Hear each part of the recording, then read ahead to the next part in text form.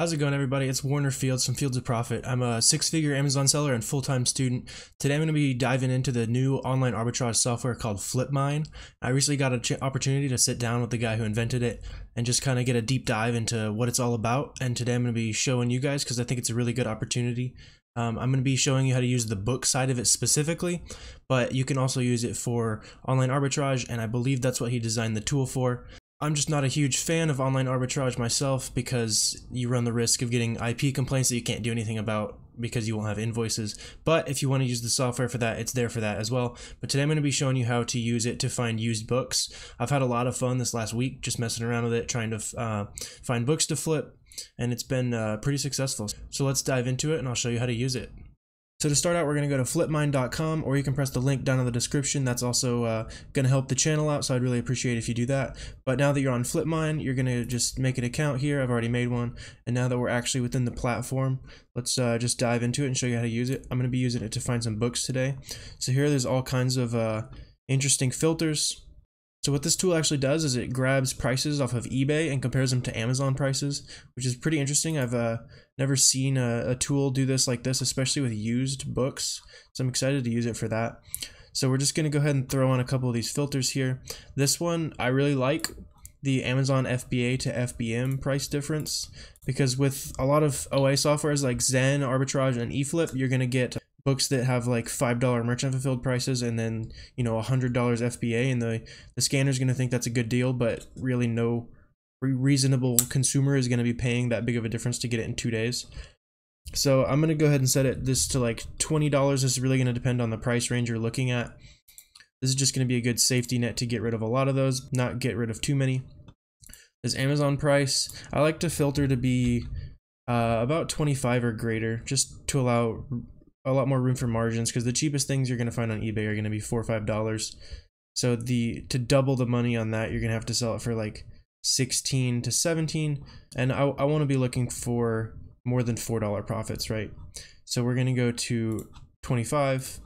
You can also press category up here. So this is where it's going to let you pick whatever category you want. If you want to use the tool for toys and games and stuff, you can do that. There's sporting goods. If you guys want to see a video on how to use it for new to new flips with like new toys and new sporting goods, I'm happy to make a video. Just ask me down in the description. I'll make a quick video on it. So for this one, we're going to be using books, add that rule. And then for condition, we're going to go to used, just so we don't get in trouble with IP complaints and that kind of stuff.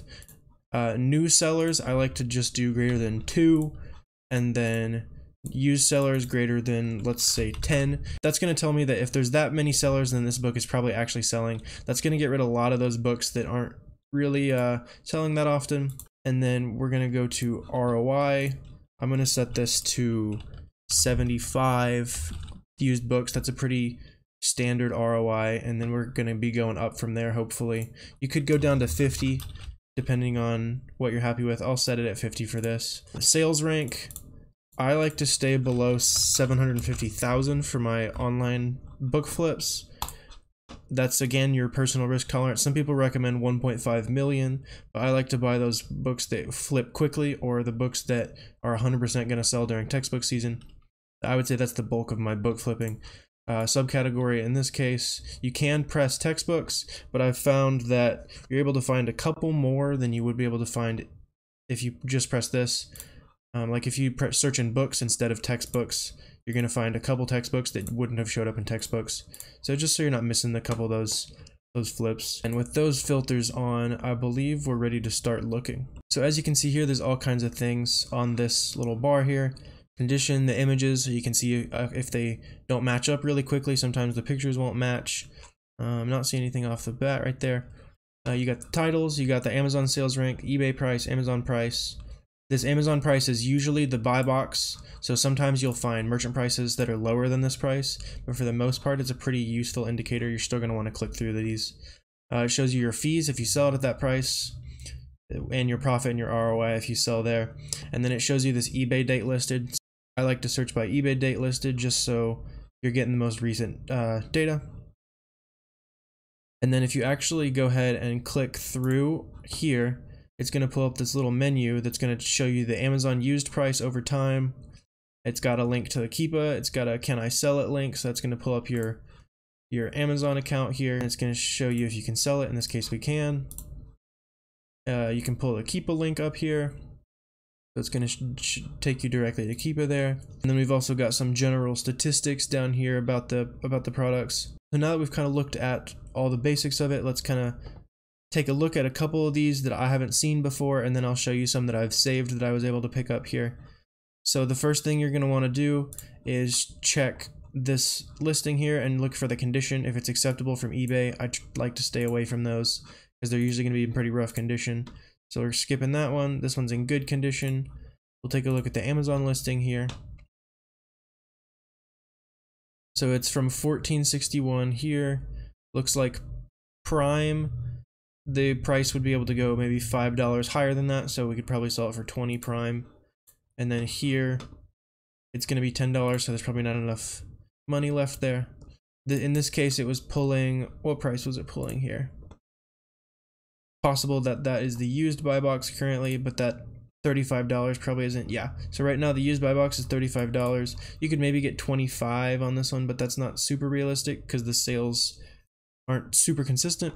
So let's take a look at this one real quick. We're gonna go ahead and look at the Amazon listing. Merchant prices from $8, so we're gonna move on. And then we got from 20, and then the price of this one is 20, and it's in fair condition, as you can see here. We're gonna skip that one. Let's see if we can find one good one, and then I'll show you the ones I've searched for. So this one is new from 150. So I really like this pattern here. It looks like it's a pretty strong summer textbook selling pattern.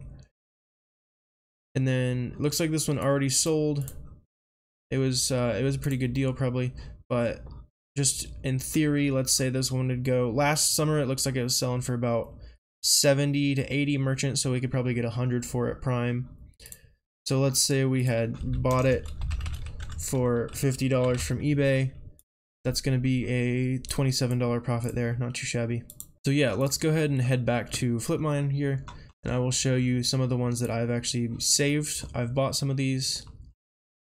So this one right here, this one was decent. It looks like this one's still for sale. $13 here, and then on Amazon, it's going for 29 merchant. And then the low Prime is, looks like there's not even a Prime seller on it right now. But according to this Keepa chart here, we could probably sell it for $30 to $32. Just because that merchant price gets super close to Amazon. So we're basically going to be getting the Amazon price on this one. Let's go back here. Let's use this extension. This is a free extension, by the way. We're going to press in 30, and then it's going to cost us 13. So that's an $8 profit there, not too bad. So let's check out this one at the bottom here as well. We got this Amazon page here. Looks like it's used from about $92. A little bit of a textbook pattern here. We're going to click on the eBay listing, and we can get it for $45. So let's say we can sell it for just $93 because it's not a super fast sales pattern. But if we list this Prime at the merchant price, which we're definitely going to get the next sale, so that's going to be a $30 profit on this one. So I also hopped into my eBay here to show you these couple books here that I purchased with Flipmine. So this Elements of Moral Philosophy I was able to pick up for $2.98, and then we're going to go to Amazon and find it. So here we got it pulled up. It looks like it's used from $28. I like that. It's got a really strong textbook pattern. I actually sold this one this textbook season for about $35 to $40, I think. And it, as you can see, it sells really strongly every textbook season. So picking this up for $3 was a really good find. So let's say it only sells for $30, which I think it's going to be somewhere around 45 to 50, if not more. So 30, paid 3 for it. That's an $18 profit. And that just comes from sitting on this Flipmine dashboard here. And I had this filter pulled up. And as soon as a new product comes on here, I've just been having this up on second monitor during class or whatever. And as those deals come in, I've been able to pick up some of these really good deals. Using it for used books like this is just one way you can use this tool. While I'm here, I'm going to show you a couple other little cool features I like about this. On this here, if you click this check mark, you can say you've seen it before, so you're not going to get the same thing. You're also able to save it, and then it'll stay in your saves up here. That's where I was showing you those books earlier, and here it is up here. I believe it stays here until this eBay listing goes down, so you also don't get it super cluttered over time, which I like. I just think it's a really cool little tool. Comparing eBay prices to Amazon is pretty good, because most of the time these eBay prices are going to be lower than Amazon, so there's a lot of opportunity for arbitrage. A lot of the other online arbitrage tools focus on scanning from other established retail stores, whereas here you can buy just these one-offs.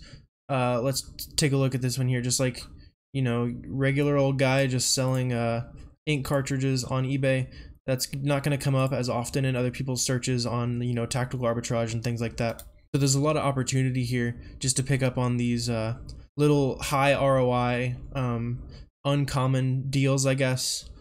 So if you do want to go ahead and give this tool a try, there's a link down in the description. It's going to give you a week-long trial as well as help out the channel. Feel free to drop a like, comment, subscribe, help out the channel as well. The price is discounted right now for early users actually, and if you have any suggestions for the tool while you're using it, feel free to drop them in the comments. And since I've been talking directly with the developer of the software, maybe your suggestion can get implemented. Go ahead and follow our Instagram in the description as well. We post more often there to try to drop some knowledge as often as we can. But yeah, that's going to do it for this video. Thanks guys.